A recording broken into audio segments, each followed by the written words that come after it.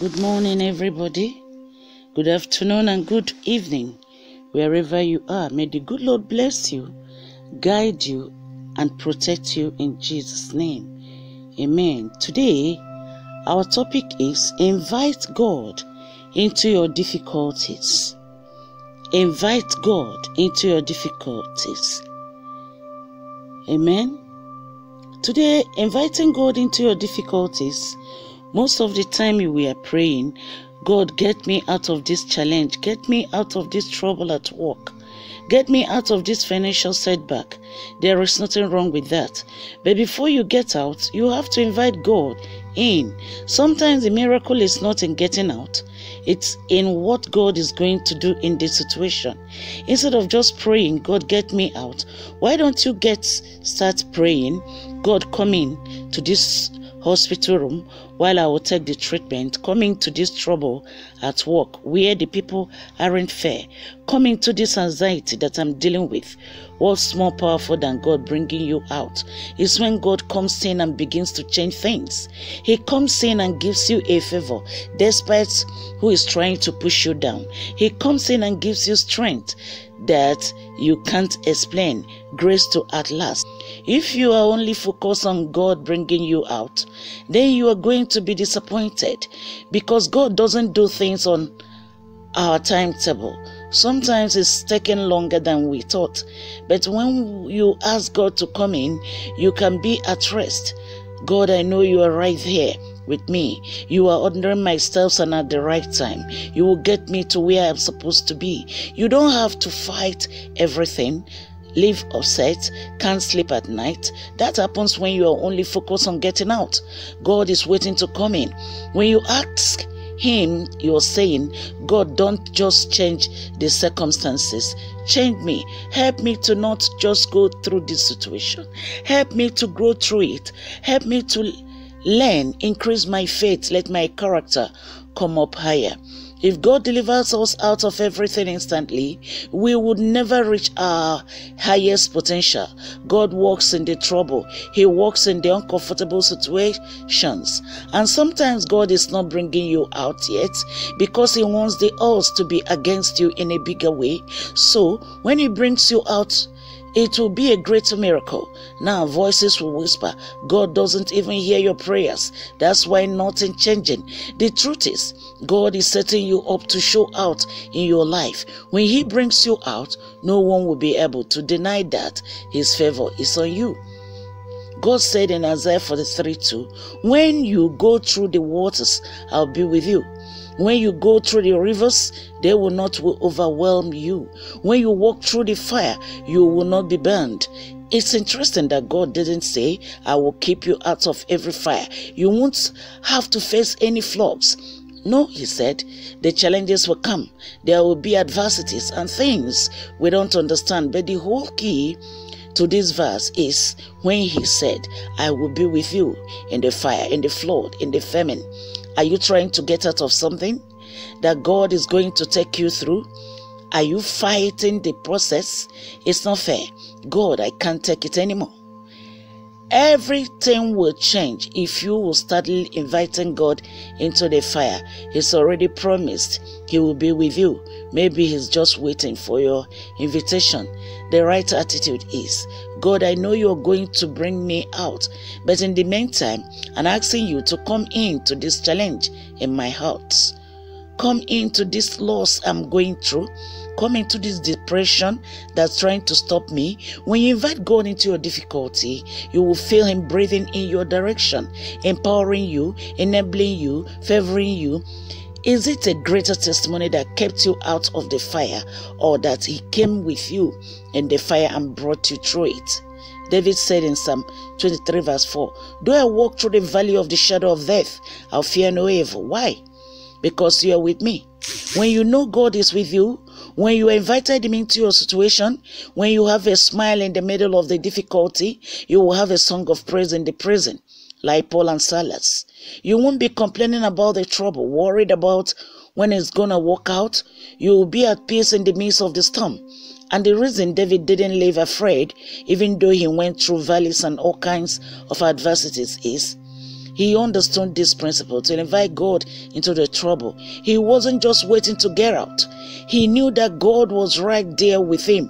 If you are only praying, God sets me out, you will be discouraged until it changes. Sometimes he will take you through the fire. The good news is God knows how to make you fireproof. So as you are here listening to me, just do what is right in the presence of God and leave all your case to God Almighty. He will settle it. People don't determine your destiny, no? Bad breaks cannot stop God's plan for your life. Sickness, additions, unfair situations don't have the final say. Now, don't be discouraged because God didn't keep you out of the fire. God doesn't stop every negative situation. He uses adversities to move us into our purpose. We would never know his power if we were never thrown into a fire, so to speak. You wouldn't know he was a healer if you never had all illness. We wouldn't know he could move mountains if we never faced big obstacles. Now, quit complaining about what you are up against. It's not a surprise to God. The enemy may have turned up the fire 7 times hotter than normal. They didn't do that without God's permission. God is in control not just of your life. He's in control of your enemies. Instead of complaining about the fire, start inviting him into the fire. When he is with you, you cannot be defeated. You and God are a majority. He is a supernatural God. He is not limited by the fire, by the flaws, by the famines. What should take you out cannot stop your destiny. Instead of complaining about everything that you don't like, if you will recognize that God allowed the difficulty, I'm not saying that he sent it, but he allowed it because he had a purpose. And the purpose is not so you can live miserable, worried and afraid. His purpose is to show his glory through you. It's so other people can see his power and favor on your life. Without great tests, you won't have a great testimony. Without big battles, you won't see big victories. Amen. This teenage boy said, "We know our God will deliver us." They made this statement of faith. Then they said something even more powerful. But even if he doesn't, we are still not going to bow down. That's the kind of people that give the enemy a nervous breakdown. When you can say, God, this is what I'm believing for. This is what I'm hoping will happen. But God, even if it doesn't work out my way, I'm still going to give you praise. I'm still going to be good to others. I'm still going to show up everything for you. I'm still going to help people. That attitude gets God attention. You are saying, God, not my will, but your will be done. But too often we are putting conditions on God and conditions on our prayer. God will be happy if my boss moves to backside of Mars. That is not the right thing to pray. Just pray, God, come into this situation. Help me to have a good attitude. Help me to do the right thing when the wrong thing is happening. It's very powerful when you can say, God, if my boss never moves, if he's here until I go to heaven, I know you have given me the strength to overcome, the power to be happy in the middle of this difficulty. And I'm not going to let this person, this sickness, this injustice steal my joy. Now you will grow it. Now you are coming up higher, because sometimes God is waiting for us to pass the test before he brings us out. The king had the guards tied up in the teenager's hands and feet with cords. They threw them into the furnace. It was so hot that the guards were instantly killed. Look at it. It looked like this was the end of the teenagers, but people don't have the final say. Anybody that tell you he has the final say, he doesn't know where he is. If it's not your time to go, you are not going to. Nothing can snatch you out of God's hands. In a little while, the king came to check on them. He looked through the furnace window, was puzzled. He said, Daniel, the book of Daniel, chapter 3, 24, 25. Don't we throw 3 men in bound? I see 4 men loosed, and who looks like the Son of God. God may not keep you out of every fire, but don't worry. He will come into the fire with you. He will help you overcome what looks impossible. God came in the fire with you, and here you are still going strong.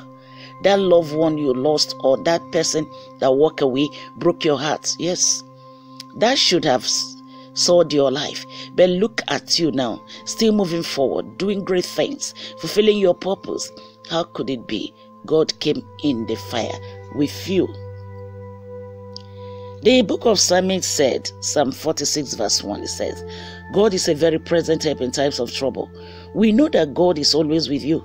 But when you are in difficulties and you invite him in, you are going to feel his presence in a greater way. You are going to be more aware that you are not alone. When you get thrown into the fire, so to speak, you won't be bitter. You will stay in faith, knowing that the fourth man is right there with you. And who is that fourth man? God. God controls the fire. The God who he restores, who pays you back for the injustices, right there, watching over you, protecting you, ordering your steps. Moses went through a difficult situation. He didn't know how it was going to work out.